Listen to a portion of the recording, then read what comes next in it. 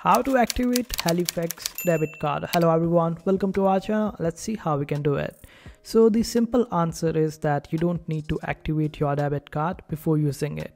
But in case if your card has contactless facility, then you need to use the card with the PIN first, and then it would allow you to use the contactless facility on the card. But in case if you are looking to activate your credit card, then just simply open up Google and search for Halifax card activation, and then click on this option of activate your credit card. Just simply select it.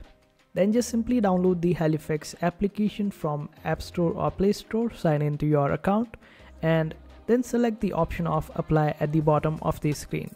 Now select the option of credit cards and then click on the option of activate credit card. And now check whether the card details match with your new credit card or not, then click on activate. This way you would be able to activate your card, and that's how you do it. In case if you are not able to do it online, then you can just simply visit the branch, or you can call the Halifax and they will be able to help you out, and that's how you do it.